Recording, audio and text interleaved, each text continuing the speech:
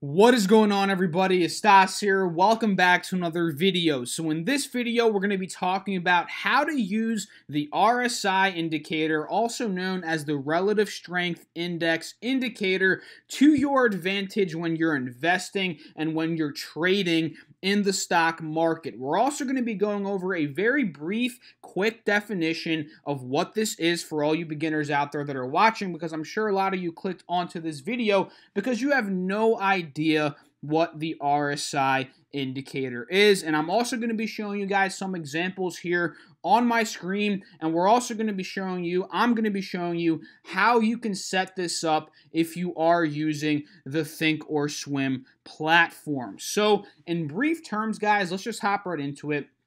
The RSI indicator is a momentum indicator, right? And you can use this for futures, stocks, ETF, indices on the overall markets. You can use this on a lot of different tradable, securities, right? This is something you can use all across the board. And what it's telling us is whether or not a stock, ETF, future index is overbought or if it is oversold. And typically when a stock, let's just use stocks for examples here. If a stock is going up in price, people are buying, pushing that stock up. On the RSI level, what we're going to be seeing is typically that stock and the level on the RSI level, it's going to be showing us that that stock is getting closer and closer to the overbought status, meaning it might not be too great of a time to hop in and buy that stock, especially if you're looking to trade it, right? And on the flip side, let's say a stock is being heavily sold. People are selling, pushing the stock's price down. We're going to be getting more and more oversold on the RSI level. That's pretty much in basic terms what the RSI is showing us, whether a stock is overbought, oversold, or it's somewhere in the middle, roughly in this area. And now that we're talking about it, this down here is the RSI indicator. Very, very simple, right? You see, this kind of looks like a stock, right? You see the trend lines here. We're going up, we're going down, we're touching the oversold area, we're going back up to the overbought area, and now we can see these two areas, right? This one bottom line here is the oversold line, which is at the 30 level, right? We can see two numbers here, one being 30, which is the oversold line, and the one on top being 70, which is the overbought line, right? And we can see the lines bouncing in and out, really pretty much in between these two levels. And what you need to know about these two levels is, again, whenever a stock is getting sold, we're pushing down towards this 30 line, this 30 yellow line here. That means we're getting more and more oversold in that stock, opening up potentially a better opportunity to buy into that stock. And again, when we're getting bought, the stock's going up, we're going to be getting closer and closer to the 70 level, meaning in terms of the RSI, we're going to be more overbought, making it not the best opportunity to get in terms of the relative strength index. And of course, we see some situations here where we burst out of those levels. This level, in terms of this example here, the SPY, the S&P 500 ETF that I follow,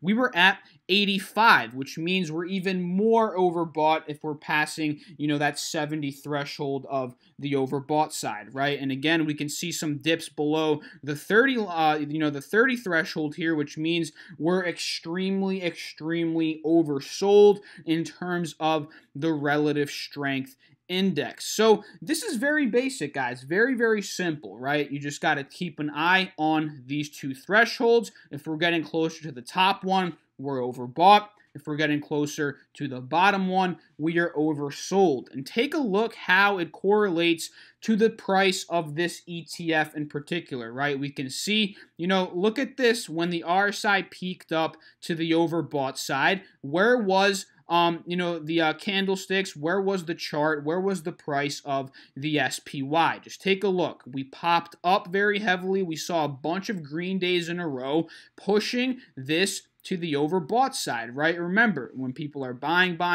pushing up the price, this is getting more and more overextended, more and more overbought on the RSI. And you guys remember back in December of 2018, I sure do remember, the stock market took a massive hit, and we can see that on the RSI, right? We pushed down all the way from about 280 in the SPY down to about 230 in the SPY, and take a look at where the RSI is in this level, right? We pushed all the way down to about 19, which is extremely oversold. And if we were just, basing our trades, our decisions on the RSI, in this time period, this would have been a good time to buy in terms of what the RSI indicator is telling us, and we would have been up a nice amount on this SPY ETF, right? And just take a look at this little give back here, or really the push back up that we saw more towards the middle of December. We sold off aggressively. Again, we can see that in the RSI. And then as we started to see some buying power pushing up the markets, we started to see the RSI back into the medium territory, where it's not too overbought, but it's also not too oversold. And then when we started to get rejected by our moving average resistance here, this 50 simple moving average resistance, which is a simple moving average, that's a whole nother topic for a whole nother video, we started to see the RSI again pushing us down to the more oversold territory. So that is a quick little synopsis of what it is, and that is one example, just taking a look at the SPY. So how do you set this up on ThinkOrSwim? Very basic. You come here to the Studies tab, you click Edit Studies, and this is where you can add all of your different indicators. In terms of what I use, again, an EMA line, 2 simple moving averages. I have a MACD set up, and this is what you see here. This is the RSI level, and you can set this up however you want it. I have it towards the bottom of my screen, but let's say you want to have it here. You can simply just flip it like that, and it will change it up for you, right? You can really set this up very custom based however you guys want it.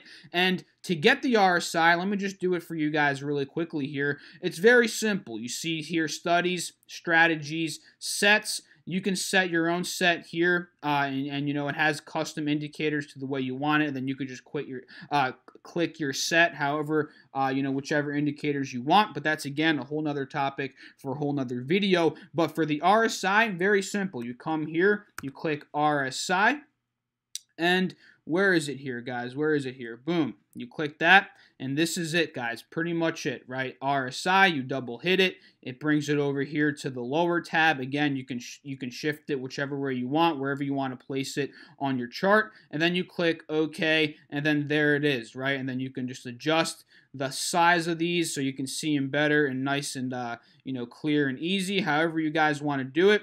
And that is pretty much how you set up the RSI level on ThinkOrSwim, and a very just brief definition of what it is and how you can use it, right? So let's just take a look at some other stocks very quickly so we can get some more examples under our belt. So let's just take a look at Apple, because Apple is one of the most popular stocks out there in the stock market. A lot of people like talking about Apple, right? So let's just use Apple as an example here. Again, when we're getting overbought, the price is going up and up and up, as we were here back towards the end of January into February. We went from 154 all the way up to 174. Just take a look at how oversold, or rather overbought, the RSI got. And from there, we took a nice little dump.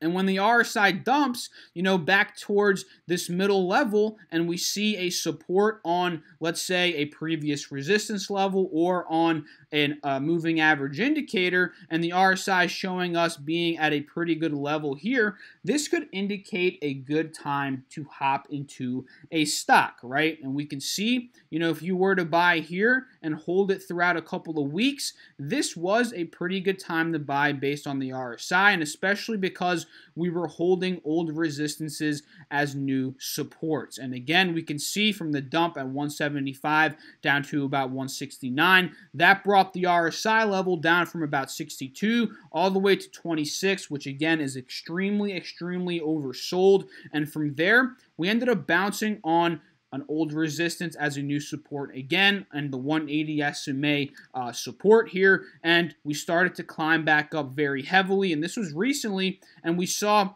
that the RSI, yet again, got very overbought. And what did we see yesterday, guys? I know you guys saw this. This was either 2 or 3 days before I'm recording this video. Apple stock was at 95, or 195 rather, very overbought, and we saw a nice little retracement down to about 185 on this old resistance as a new support, and that brought down the RSI level. We're holding the 50 SMA as a support right now. So the RSI right now is showing how Apple could be at a pretty good buying point, especially since it is holding on other, support levels here, like the 50 moving average and an old resistance as a new support. And one thing I want to tell you guys in this video, don't just rely on one indicator to make your decisions. Did you just see how I was saying how the RSI is oversold here, but we're also maintaining levels of support? That's me relying on 2 or 3 different indicators to make my decisions, right? Don't always just say, or think rather, just because a stock is oversold, that is a good time to buy no matter what, right? That is not the way to do it, but you got to use indicators with other indicators, with some fundamental analysis, with some other analysis to make your decisions, right? Don't just base them on one indicator, because that's just not how it's going to work well for you. Because there's many times when, let's say, for example, NEO stock, this is one that I know is extremely oversold right now, but it doesn't seem like it's a good time to buy, in terms of other indicators, right? We're still getting rejected by the 50 simple moving average here. We're still downtrending, getting rejected by the EMA, although the RSI is showing how it's very oversold. This might not be the best time to get in due to it being still on a downwards trending pattern, still being like a falling knife pattern here, making it a little bit tricky, a little bit risky to get in here. But let's say, we started to break out of this resistance, we started to make higher lows, we started to use, hold the 50 simple moving average as a support rather than a resistance, and the RSI started to come up a bit. That's me using multiple indicators to make my decision to hop into the trade, and that might be a better time to get in, right? So the moral of the story is, don't just use one indicator, use a couple of indicators in unison to make your decisions, right? So the RSI, very brief recap, shows you whether or not a stock is overbought or oversold. It's a momentum indicator telling you, okay, if a stock's overbought, this might not be the best time to hop in. Maybe you should consider selling or taking your profits. But let's say a stock is oversold. This might mean that, okay, this might be a good time to consider taking a position, maybe starting to trade a stock. So that's pretty much it for this video, guys. I really hope you did enjoy it. What is a relative strength index? I hope you guys did get some value out of this. If you did, feel free to hit that like button to support the channel. Drop a comment. Let me know what you guys think about this. If you have any video suggestions, drop them down below in the comment section. Subscribe to the channel if you're new. I do make videos every single day on stocks I'm trading, stock market updates, stuff like that, stock news. If you're interested, again, subscribe to the channel. I also have 2 links down below, 100% free Discord group chat and a 100% free Facebook group.